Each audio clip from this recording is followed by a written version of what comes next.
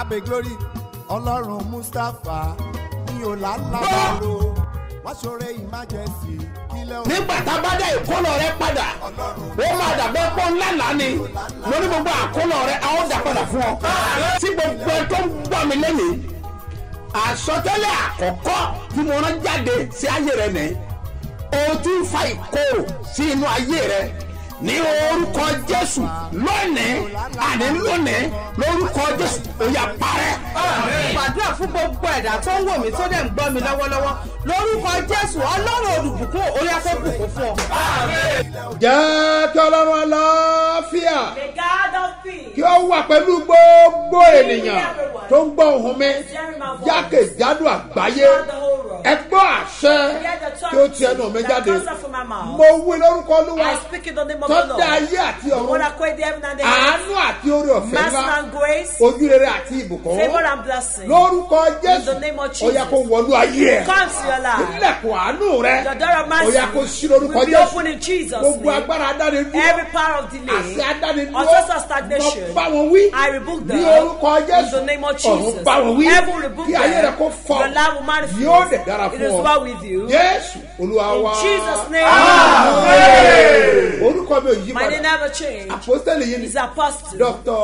SMO Mustapha JP baba ṣebí ọba láti ìjọ Seed of Christ Golden Church Land of Reality tí olùjọ á wà ní Gbáremú Ìdíòbí Airport area ní ìlú Ìbàdàn. ẹ̀yin aládùúwà ó yẹ ní ṣebí ọba national kan. ẹ̀túyàyà ẹ wá pàdé Ọlọ́run nínú ayé bàbá ṣebí ọba. nínú pàdé àdúrà májẹ̀mú fi kànáńkàn yẹn o.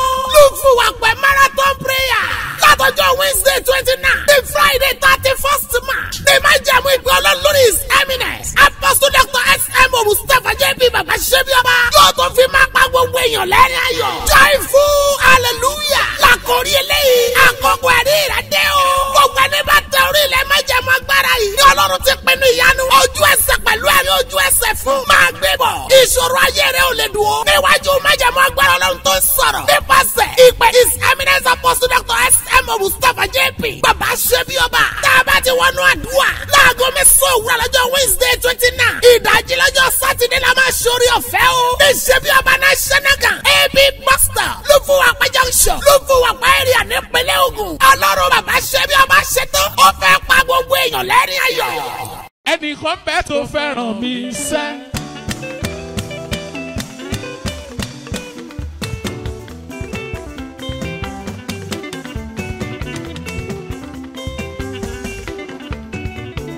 alábàárín aládọ́sọ mi ni olùfẹ́ tó fẹ́ràn mi ò dénú o ẹ wá bá yòbó orúkọ rẹ̀ mo gbé fún arọ́wọ́ rẹ̀ lára òkun adẹ̀tún rọ́wọ́ rẹ̀ lára ọ̀sà àtàfẹ́fẹ́ òkúrúkọ ló jẹ́nẹ́rétọ̀ o ọ̀rọ̀ dúró kò ní bìlà kankan.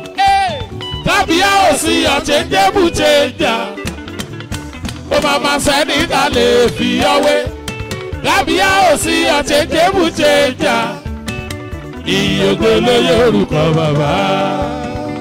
ẹnjìníà tó ń pọ́kùn níyà ilẹ̀tírísíà tó ń tan òṣùpá lálẹ́ ẹ̀rù ẹ̀ má mi Olódùmarè ìrẹ̀lẹ́nu mi ò kò máa nítàn àfúnni ló jẹ́ làálà ìgbégbá kaná jagunjagun tí kì í ló bá tọkọ rárá afẹ́fẹ́fẹ́ kò máa yẹ ní bọ́ọ̀dì o na you be the king of kings ọ̀gá ilẹ̀ wí kábíyá ò sí ọ̀chẹ́jẹ́bù chẹ́njà kó máa sẹ́ni ta lè fi yọwé kábíyá ò sí ọ̀chẹ́jẹ́bù chẹ́njà ìyókò ló yorùkọ bàbá. ó yẹ bá mi ká lọ sínú Bíbélì ọkùnrin kan bẹ Ámánì màmá ló ń jẹ́ ó lọ gbèrò ibi sí Mọ́dékáì ọba ọ̀run ibi padà ló bá tẹ́tọ́ Sálù gbèrò ìkà lórí Dáfídì ó lè títí kò má lè bá ọba arúgbó ọjọ́ tá ń kẹ́ bí bèbí ẹ̀bọ̀ pẹ́ mi màrí Olúwa gbà kó jẹ́ kábíyá ò sí ọ̀chẹ́jẹ́bù chẹ́njà kó bàbá sẹ́ni ta lè fi yọwé kábíyá ò sí ọ̀chẹ́jẹ́bù chẹ́njà ìyókò ló yorùkọ bàbá. 1 2 3 4 okay. Ó yẹ wá sọ wípé jájí yóò bá tó alẹ́ o bàbá ṣúọ̀ gidi gan.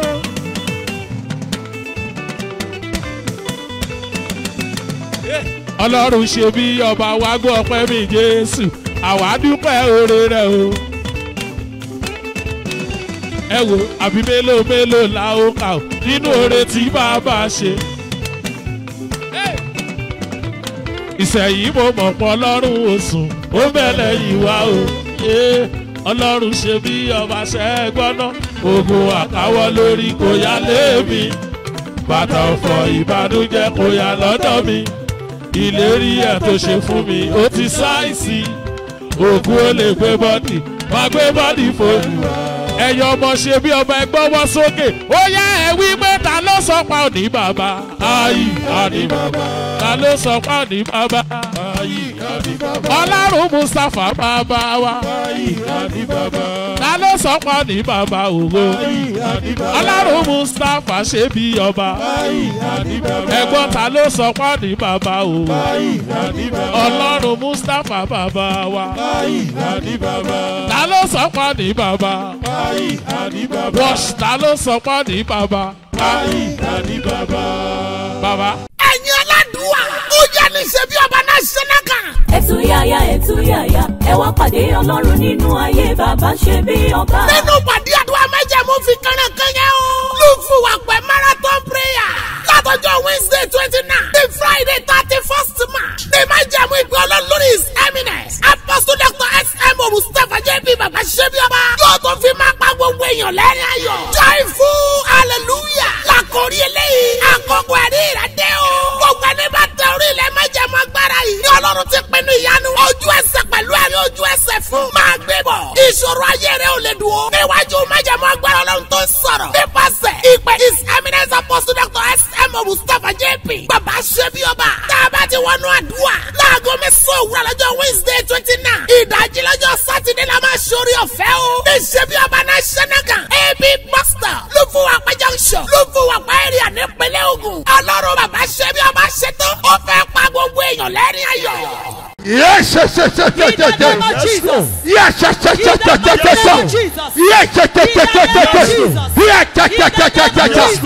Gbogbo májẹ̀mú ìbí. Májẹ̀mú ìbí. Mo pa ní àṣọ. Májẹ̀mú yẹn kó para. Gbogbo ẹ̀ tán dá dúró. All of you that you be delayed.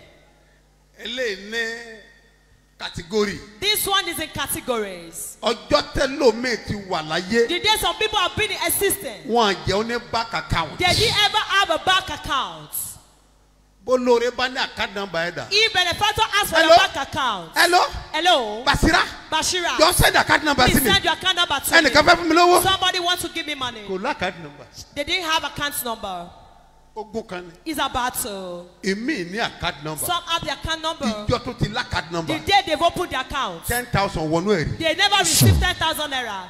Ó dẹ̀ lá account number. And they have account number. Category láyé. This word is in stages. Ẹlòmíì wà ń bí. Some Ìjọ tó people ti lá are account here. number. See, they have their opened their account number. 50,000 wọnú ẹ̀rí. 15,000 naira have never answered the account. Ìgbèǹdéke ni. Is limitation. Ọ̀lẹ̀ kọjá bí. You can't pass beyond. Ẹlòmíì ò ní 100,000 Some rí. people don't have experience. Ẹlòmíì ò ní 500,000 Some have bẹ́ẹ̀. never received 500,000 naira. Ẹlòmíì ò ní 1 million bẹ́ẹ̀. Some they have received a million Listen naira to in me. their account. Decibel ẹ̀jẹ̀gbọ́n mi. Sẹ́rẹ́ yìí tẹ́ ti ní 1 million lákàntì Those yìí. of you that have a million naira in your account before. Ẹ ti ní breakthrough. Wọ́n dá You yín dúró are ni. breakthrough but you are just to be delayed. If you once receive a lot of 1 million Tó o bá ti gbà láti a million naira. in your account, Nínú àkáǹtì o ti rẹ. ní breakthrough. You have received the àṣeyọrí. Táwọn bá ti wá jẹ́ kó o máa rówó náà báyìí. If they didn't allow you to spend money, Ayé dá ìdúró ni. that means you've been delayed. Now rakataga In the name of bọ́tọ̀kọ̀tọ̀kọ̀tọ̀. Jesus, in the name of Jesus. I hereby declare Mo wá sọ́mọ̀ kọ́ láṣẹ. as oracle of Jesus Christ. Gẹ́gẹ́ bí ikọ̀ Jésù Kristi. Bá mi ẹ̀ bá lè pé má sọ ọ́. Mo sọ jáde pẹ̀lú àṣẹ. Ogun tó dá o dúró sí ìgbèǹdéke tó wà. Tó ní o lè kọjá ibẹ̀. Àìtakò lè bẹ̀ sọ. Ogun yẹn wọlá. Amen. Amen. Amen. Amen. Amen. Amen.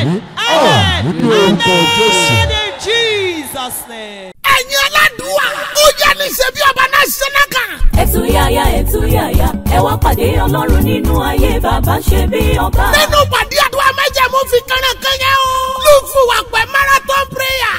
látọjọ́ Wednesday 29 the Friday 31st March. ní májẹ̀mú ìpè Ọlọ́run lórí his eminence. Apostle Dr. S.M. Mustapha J.B. bàbá ṣe bí ọba. yóò tó fi máa pa gbogbo èèyàn lẹ́rìn ayọ̀. joyful hallelujah. làkòrí eléyìí. àkókò ẹ̀rí ìrẹ́dẹ́ o. gbogbo ẹni bá tẹ orí ilẹ̀ májẹ̀mú agbára yìí. ní Ọlọ́run ti pinnu ìyanu. ojú ẹsẹ̀ pẹ̀lú ẹ̀rí ojú ẹsẹ̀ fún. máa gbé bọ̀. ìṣòro ayé rẹ̀ ò lè dúró. níwájú májẹ̀mú agbára Ọlọ́run tó ń sọ̀rọ̀. nípasẹ̀ ìpè his eminence Apostle Dr. S.M. Mustapha J.B. bàbá ṣe bí ọba. tá a bá ti wọnú àdúrà. láago mẹ́sàn-án òwúrọ̀ lọ́jọ́ Wednesday 29. ìdájí lọ́jọ́ Sátidé la máa ṣorí ọ̀fẹ́ o. ní ṣe bí ọba náà ṣẹ́nẹ́gàn. ab pastor ló fún wa pẹ́ junction. ló fún wa pẹ́ èrìà nípínlẹ̀ Ògùn. Ọlọ́run bàbá ṣe bí ọba ṣetán. ó fẹ́ pa gbogbo èèyàn lẹ́rìn ayọ̀.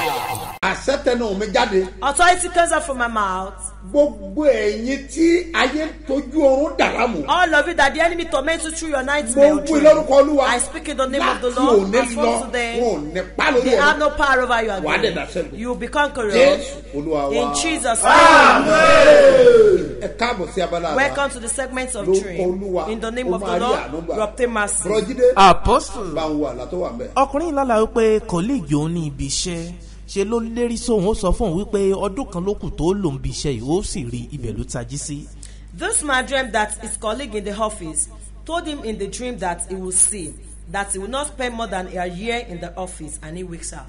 àwọn láti múra You need dáadáa. to get prepared seriously. yóò bá wípé And your body says kò lè pa ni mọ́. you cannot kill kò again. lè pa ni You mọ́. cannot kill again. tọ́lọ́run bá ti fọ̀tá ẹni Once God hàn has ní revealed your kò enemy lè to pa ni you, they mọ́. cannot kill you again. náà wọ́n gbọ́ mi Listen to me dáadáa. carefully. ó lè má jẹ́ nǹkan fi hàn It may olójú not be the àlá person they ni show ó to you in ṣiṣẹ́ the dream náà. that will do the work. but lọ́wọ́lọ́wọ́ But presently, wọ́n ti múra they prepare, ọ̀nà bó ṣe máa plan ṣe how to do láti it, lé ọ kúrò how to ní chase ibi you iṣẹ́ yẹn. out of the so o office. nílò láti need gbàdúrà to pray dáadáa seriously torí pé because wọ́n ti múra ọ̀rọ̀ rẹ. they will be planned Ìwọ on your ló wà case. múra. You are the one that Number will plan. one, ó fi Firstly, ìwà rẹ ṣe. you will train your Number character two, or o ò ní bá ọ̀yàn attitude. jà. Secondly, you will not fight with Number anyone. three, Thirdly, máa fi ìfẹ́ kó egbò èèyàn mọ́ra. show love to kó o wá people máa ṣọ́ra and be watchful. gidigidi Watchful fún àwọn ènìyàn for tó people máa dìde àti bà ọ́ jẹ́. that will rise to tarnish your Lórúkọ image Olúwa, in the name of the wọn ò ní Lord. gba ìjẹ lẹ́nu They ẹ̀. will not take Mo away joy from gbàdúrà you. lórúkọ I Jésù, pray in the name gbogbo of ẹ̀ tó ń Jesus, gbọ́ mi. everyone hearing me, ìran ayọ̀ àtògbó the bẹ wájú vision ẹ̀ of glory ó before máa you wá sí will be ìmúṣẹ. accomplished Jésù Olúwa in wa. Jesus' name. ẹ̀yin aládùúwà ó yẹ ní ṣe bí ọba náà ṣẹ́nẹ́gàn. ẹ̀túyàyà ẹ wá pàdé Ọlọ́run nínú ayé bàbá ṣe bí ọba. nínú pàdé àdúrà májẹ̀mú fi kànáńkàn yẹn o. ló fún wa pẹ̀ marathon prayer. látọjọ́ Wednesday 29 the Friday 31st March. ní májẹ̀mú ìpè Ọlọ́run lórí his eminence. Apostle Dr. S.M. Mustapha J.B. bàbá ṣe bí ọba. yóò tó fi máa pa gbogbo èèyàn lẹ́rìn ayọ̀. joyful hallelujah. làkòrí eléyìí. àkókò ẹ̀rí ìrẹ́dẹ́ o. gbogbo ẹni bá tẹ orí ilẹ̀ májẹ̀mú agbára yìí. ní Ọlọ́run ti pinnu ìyanu. ojú ẹsẹ̀ pẹ̀lú ẹ̀rí ojú ẹsẹ̀ fún. máa gbé bọ̀. ìṣòro ayé rẹ ò lè dúró. níwájú májẹ̀mú agbára Ọlọ́run tó ń sọ̀rọ̀. nípasẹ̀ ìpè his eminence Apostle Dr. S.M. Mustapha J.B. bàbá ṣe bí ọba. tá a bá ti wọnú àdúrà. láago mẹ́sàn-án òwúrọ̀ lọ́jọ́ Wednesday 29. ìdájí lọ́jọ́ Sátidé la máa ṣorí ọ̀fẹ́ o. ní ṣe bí ọba náà ṣẹ́nẹ́gàn. ab pastor ló fún wa pẹ́ junction. ló fún wa pẹ́ èrìà nípínlẹ̀ Ògùn. Ọlọ́run bàbá ṣe bí ọba ṣetán. ó fẹ́ pa gbogbo èèyàn lẹ́rìn ayọ̀. yé mo dìde bí wòlíì. I stand as a prophet. mo sọ̀rọ̀ jáde. I pronounce, jẹ́ kí àmì rẹ kó máa lọ lákọlákọ. let your amen be so loud. mo dúró bí alásọtẹ́lẹ̀. I stand as a prophecia. mo wá sọ fún ọ báyìí And I pé declare to you that ibi tí ayé ti ń retí ẹ̀gàn. where the enemy has been expecting your disgrace, ibi tí wọ́n ti ń retí ẹlẹ́yà where rẹ. they've been expecting your reproach, ọmọ tí ó ṣẹlẹ̀ do you bẹ́ẹ̀. know what will happen then? ògo máa bú jáde. Glory will come forth. ògo á bú jáde. Glory will come forth. ògo á bú jáde. Glory will come forth. ògo á bú jáde. ògo á bú jáde. ògo á bú jáde. wàá rògbò lò. You make use of glory. á dẹ̀ dára fún. It is well with you. Yes, Olúwa wa. In Jesus' name. ẹ jẹ́ kí gbogbo ọlọ́jọ́ ìbí òní. Let all today birthday celebrants àwọn oní wedding The anniversary. people celebrating their wedding anniversary. ẹ jẹ́ kí wọ́n wọlé síwájú Let olúwa. them kneel down before the Lord. ẹ jẹ́ ń súre fún wọn. Let me bless them. mo dúró bí wòlíì sọ̀rọ̀. I stand as a prophet. mo wá wí fún ọba I ìpẹ́. declare that to you. ogun tó dá ayé rẹ The dúró. battle that delay your life. ogun yẹn fàyè ẹ That sílẹ̀. battle. ogun tí ò jẹ́ kí ìgbéyàwó rẹ ó The ládùn. battle that will not make your marriage to be fruitful. ogun yẹn fi ìgbéyàwó rẹ sílẹ̀. That battle. yóò dẹ̀ dára fún It is ọ. well with you. o ti rà àánú gbà. You have obtained mercy. happy birthday Ẹ kú ayọ̀jọ́ ìbí. and happy wedding anniversary. Ẹ sì kú ayẹyẹ ìgbéyàwó. lórúkọ olúwa In the name of the ó Lord. rí àánú gbà. You will obtain mercy.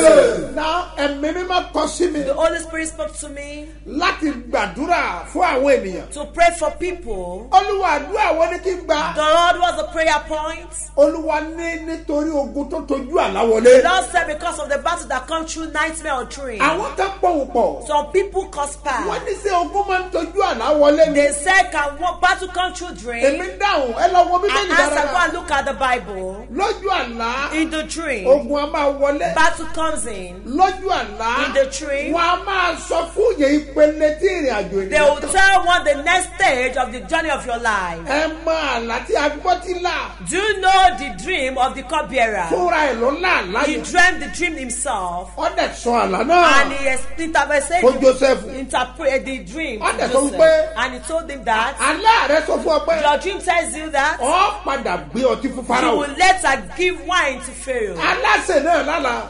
The chef also fúnra dreamed. ẹ̀ ló lálàá kí He wọ́n tún fún dreamed it pẹ́. himself and was wọ́n interpreted. gé eré ẹ̀ kúrò lórí ẹ̀.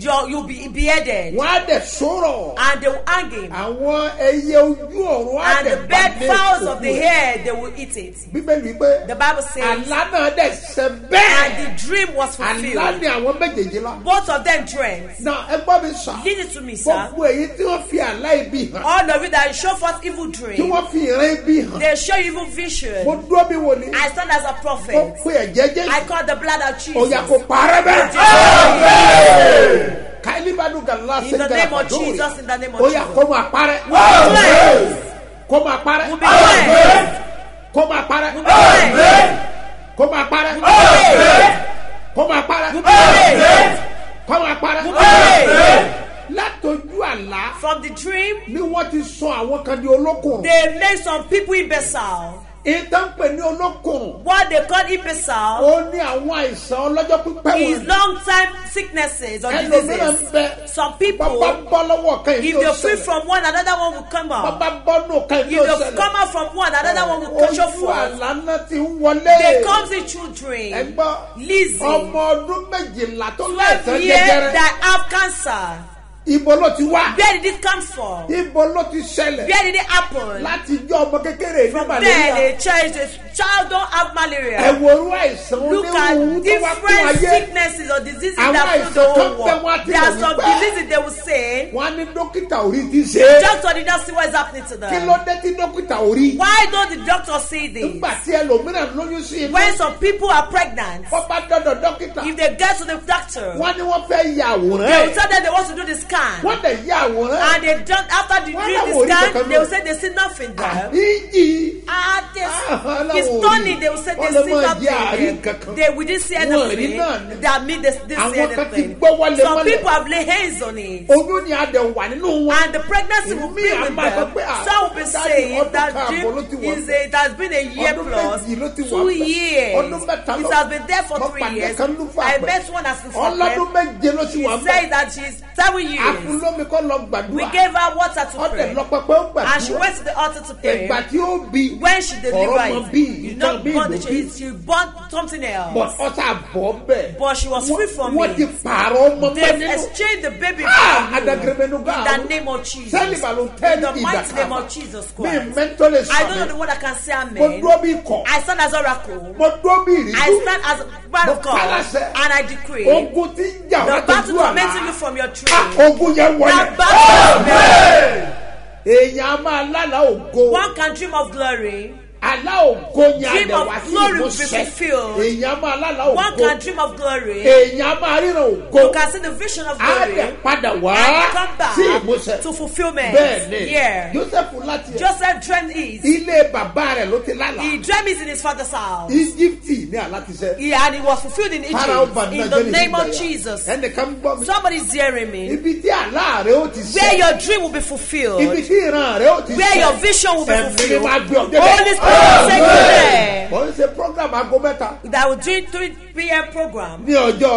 On Tuesday, day before yesterday. And I said, there are some people where they are, nobody will make them, notice them, because they are not in need of them. They are not relevant. And there is a place they are waiting for them. That they are so relevant. But they have not gotten there. The seer may tell you. The visionary will tell you. You can see it. You can dream of it. Yes. But that vision has not been accomplished. In the name of Jesus, in the mighty name of Jesus Christ. I plead unto God. And I declare, if you believe that dream of your child, the dream of child will be fulfilled. Amen. When the first thing had the program as the first program held, we were praying, and the Lord said there's somebody here. That pregnancy is due and has exceeded. That the pregnancy is going to 3 years. The woman ran out.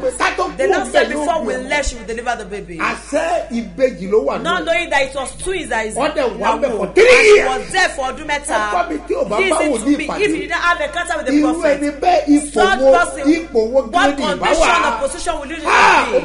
What a pity. In the name of Jesus. All of you that they've changed your destiny from your dream or nightmare, the power in the blood of Jesus, in the name of Jesus. Everybody had their own destiny. You can't come with it from the world. Tayo and Kende is not the same. Kende is different to Tayo. He's very different. That's why you see Kende that is rich. Or Tayo that is wealthy. And Kende is poor. And they deliver them the same day. He's on the born of the same father and the same mother. Their son, they have the same placenta. Still, their destiny different. Destiny. Their destiny. We come to it with the world. We come to it with the world. He's like the lace on the palm. He's not the same. If you top or print something, it can never be the same. It will be different. So their lifestyle are not the same. As good as some people's destinies are, as some people are destined to, the enemy will dip hands into their destiny. They will scatter it. They will make them useless. And it's cancer of 2. I decree every power that can help you to dream, you can jump up to say amen in the name of Jesus. That power, if I ask you to pray now, it will be as if I'm disturbing you. I want you to pray. If you are sitting there, you can stand up. Pray with zeal. It's prayer that answers and not power. You will shout so loud, Lord, the authority that bind me in the nightmare dream, the power that delayed me from the dream, oh Lord, consume such authority, give me freedom.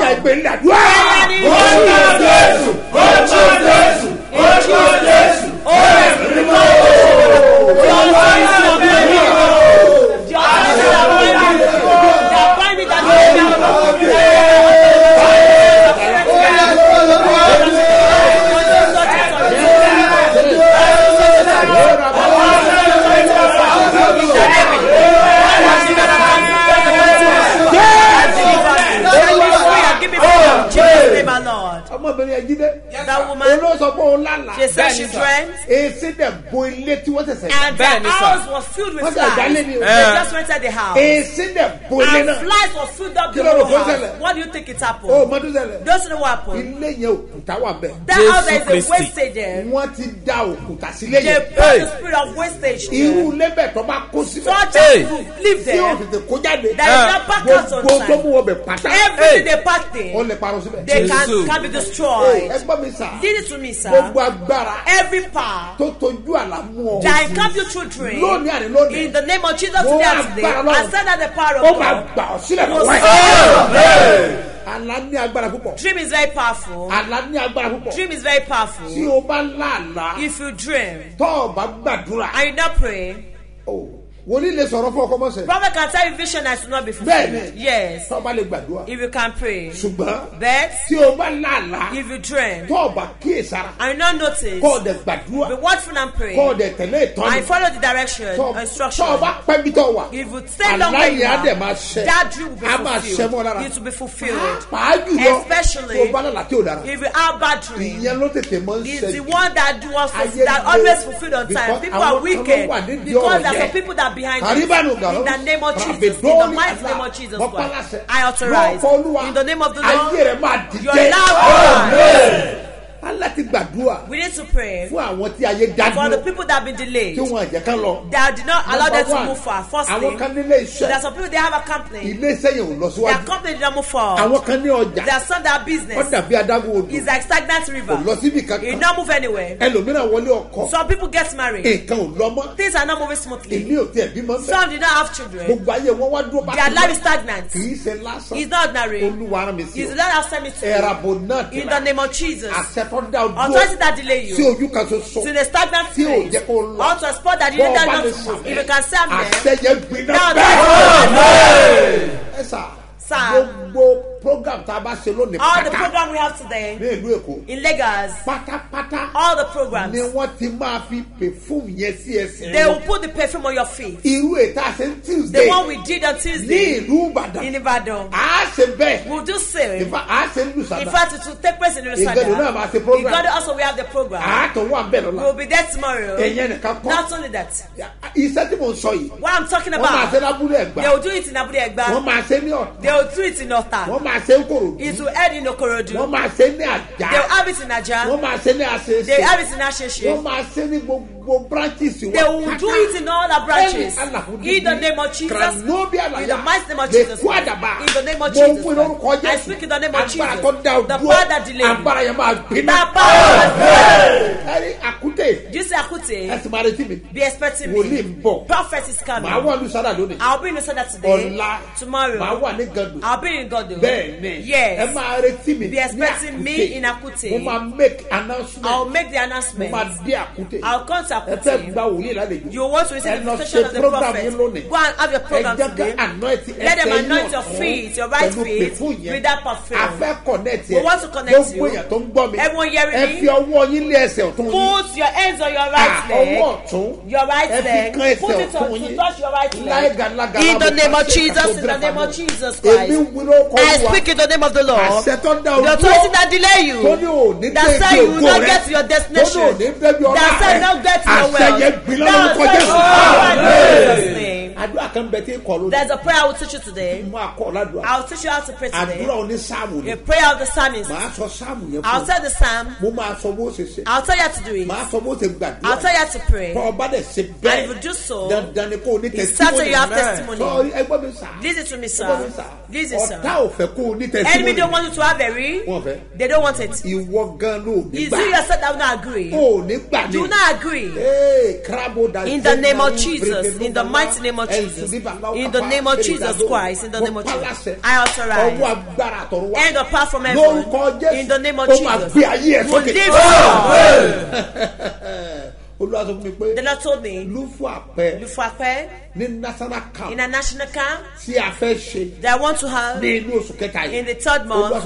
The Lord told me that. Do exactly in a different way. Which one is a different way? The Lord said, I will teach you. Holy Spirit. I will teach you how to do it. When the Holy Spirit began to talk to me yesterday, in the name of Jesus, I screamed, God is a Zion. I will make the KD. I will tell you few. I will tell you few about the assignment to do in the Lufuape. Wednesday to Kane, Thursday and Friday to Kane. Nino Shui. It will be great. Spread your hands forward. I'll pray for you that you get to your kind of glory. Spread your hands. Your entitlement and your goodness, your glory, your blessing, wherever it may be. If you believe, receive it now. Receive it. Receive it.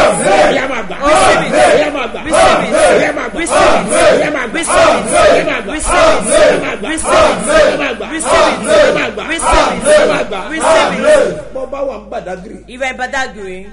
Abo one Lusada. Or in Lusada. Abi agbegbe. God is everyone. On wo yola from. We are trusting her for foot of the world. Oh, one le wá sí Ìbàdàn. You can't come to Ìbàdàn. Ní ọjọ́ Tuesday. On Tuesday. Jápàdé. Let's meet. Ní Lusada lónìí. At Lusada today. I will give you the address. Yeah. Tọ́ba ti dé Lọ́ra bus. Once you get to Lọ́ra bus stop. Tọ́ba ti dé Lọ́ra bus stop. Once you get to Lọ́ra bus stop, stay there. I like that. Sọ pé òun lọ sí bí ọba. Say that you are going to ship your back. You would have seen it there. In the name of Jesus. In the mighty name of Jesus. In the name of Jesus. Authority from heaven. In the name of Jesus. Ibrahim, Igado everyone, get prepared. We'll meet tomorrow. It will be powerful. The Lord sent me, and I will deliver the message. I'll be telling all the youth that during election, let peace reign. Don't fight. Don't cause any riots. It's the Lord that told me that. It's high time that I want to rebuild Nigeria. Go and write it down. You can be hearing the vision of prophecy that. There will be war, there may be problems, there will be war.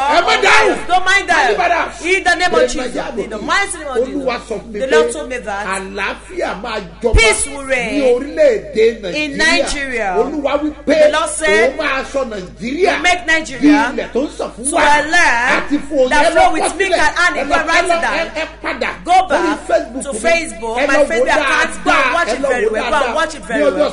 On last week Sunday, all the prophecies that the Lord spoke that was fulfilled. Go and read them all. And evidence. Pẹ̀lú fídíò láti pẹ̀lú Ọlọ́run kan náà. That says it's an easy year. Somebody says this easy year.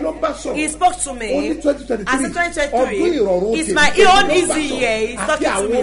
And all Shemeba members to believe in the name of Jesus. In the mighty name of Jesus.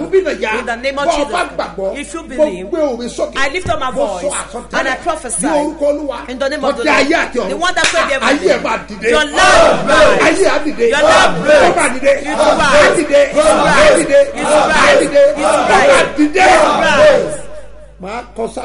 I'll give you the psalm. I'll give you the psalm. I'll pray on it. That's why I want to travel to Jerusalem. Take your pen. Those of you that want to hear about the teaching of the prophet, take your pen. I'm coming back. Màámi sáré wá gba ìgbàlà rẹ o kó tó pẹ́. Ìwọ lè rí kan. Màámi sáré wá gba ìgbàlà rẹ o kó tó pẹ́. Ìwọ lè rí kan. Màámi sáré wá gba ìgbàlà rẹ o kó tó pẹ́. Orúkọ mi ni Ògúnṣọ̀nà Samson Salako. Mo ti máa ń gbọ́ ohùn bàbá lórí rédíò, mi ò mọ bàbá.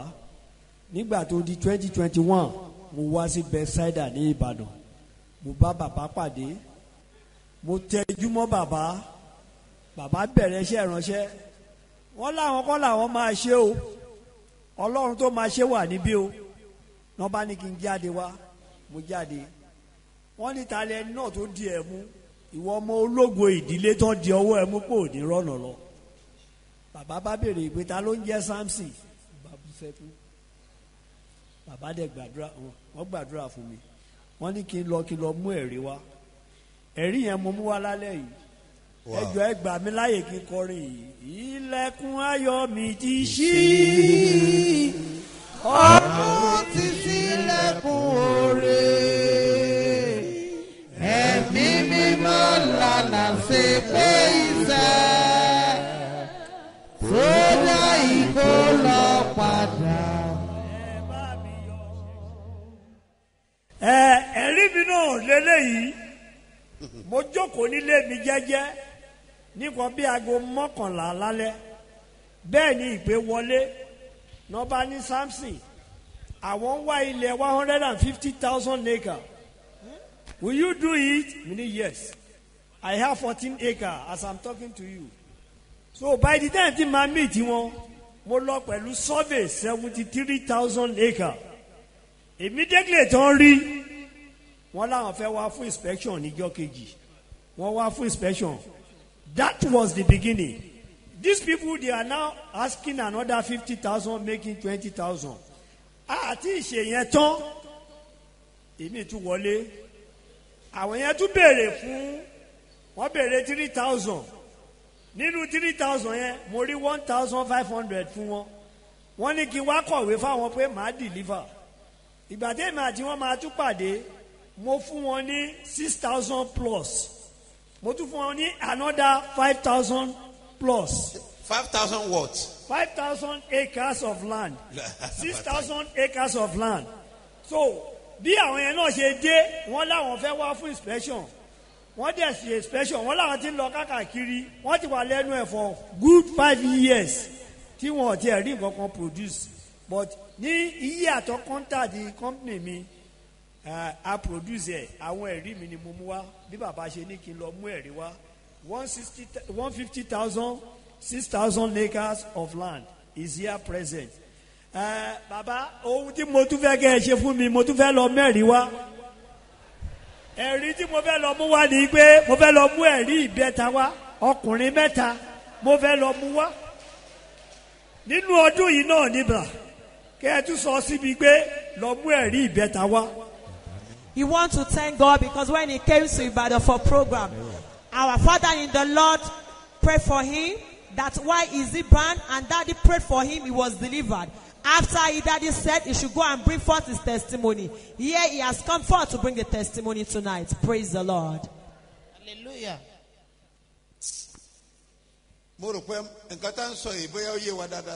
I don't think whether we understand what he's saying. When somebody is selling 150 acres of land. Then your companies are 150 acres of land.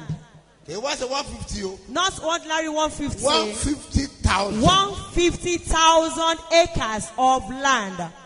Even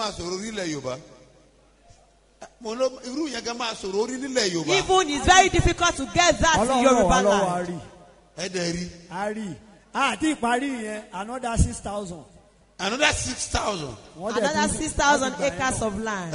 What do you think? Hey! Buy up!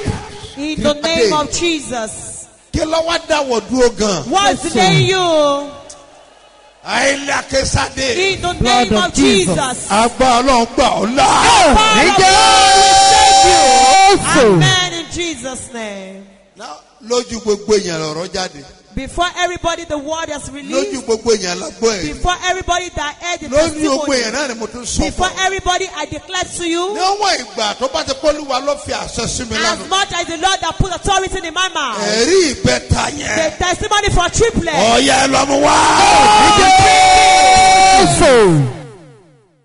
Ìwọ lè rí kọ́ màámi sáré wá gba ìgbàlà rẹ o kó tó pẹ́. Ìwọ lè rí kọ́ màámi sáré wá gba ìgbàlà rẹ o kó tó pẹ́. Ìwọ lè rí kọ́ màámi sáré wá gba ìgbàlà rẹ o kó tó pẹ́. Authority comes from my mouth. Go the battle. Lead to your own testimony. With the rules. Holy Spirit.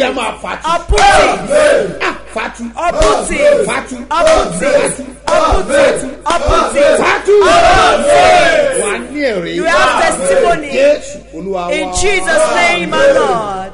àwa tí a bá mọ̀ pé à ń lá àlá. Those of us that know that we dream. tí ò tẹ́ wa lọ́rùn. that you're not satisfied with it. mo máa fún ọ ní psalm. I'll give you the psalm. tó máa kà. that you will read. máa sọ bó ṣe máa ṣe. I'll tell you how to do it. ìwọ tó fẹ́ bá wòlíì rìnrìn àjò. You that want to journey with the prophet. lọ sí Jerusalem. Jerusalem trip. on the 17th of May. on the 24th to 24th of May. oṣù májẹ̀mú. my covenant month. o fẹ́ bá wòlíì rìnrìn àjò. You want to journey with the prophet. kọ nọ́mbà ẹ̀ sílẹ̀. write this number. wà á send the message. You send that to just write Jerusalem trip and send it to it. If you're in Nigeria. 081 40 866 753. tó bá wà lẹ́ ọba. If you're in diaspora. plus 44 77 400 66 425.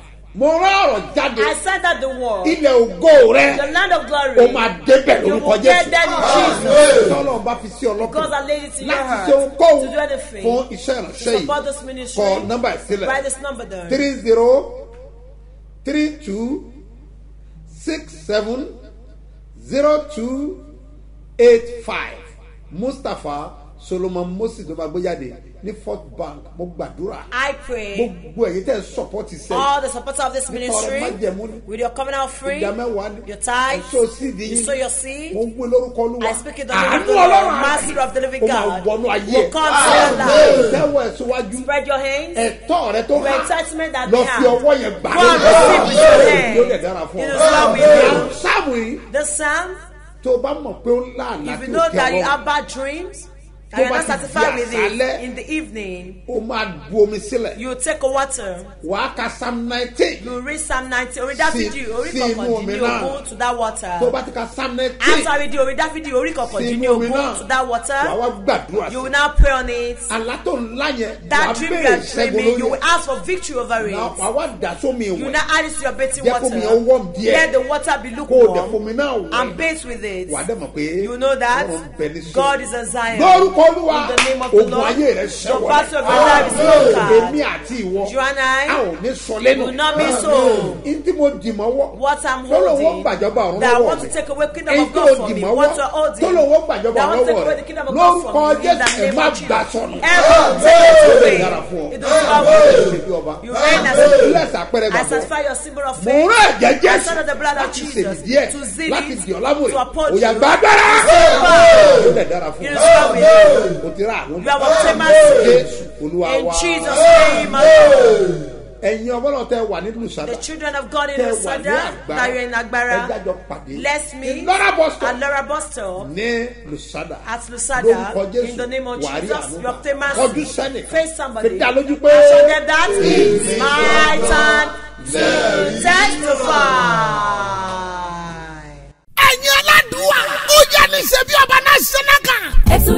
ẹ̀túyàyà ẹ wá pàdé Ọlọ́run nínú ayé bàbá ṣe bí ọba. nínú pàdé àdúrà májẹ̀mú fi kànáà yẹn o. look for wa pẹ̀ marathon prayer. látọjọ́ Wednesday 29 the Friday 31st March. ní májẹ̀mú ìpè Ọlọ́run lórí his eminence. Apostle Dr. S.M.O. Mustapha J.B. bàbá ṣe bí ọba. yóò tó fi máa pa gbogbo èèyàn lẹ́rìn ayọ̀. joyful hallelujah. làkòrí eléyìí. àkókò ẹ̀rí ìrẹ́dẹ́ o. gbogbo ẹni bá tẹ orí ilẹ̀ májẹ̀mú agbára yìí. ní Ọlọ́run ti pinnu ìyanu. ojú ẹsẹ̀ pẹ̀lú ẹ̀rí ojú ẹsẹ̀ fún. máa gbé bọ̀. ìṣòro ayé rẹ̀ ò lè dùn o. níwájú májẹ̀mú agbára Ọlọ́run tó ń sọ̀rọ̀. nípasẹ̀ ìpè his eminence Apostle Dr. S.M.O. Mustapha J.P. bàbá ṣe bí ọba. tá a bá ti wọnú àdúrà. láago mẹ́sàn-án òwúrọ̀ lọ́jọ́ Wednesday 29. ìdájí lọ́jọ́ Sátidé la máa ṣorí ọ̀fẹ́ o.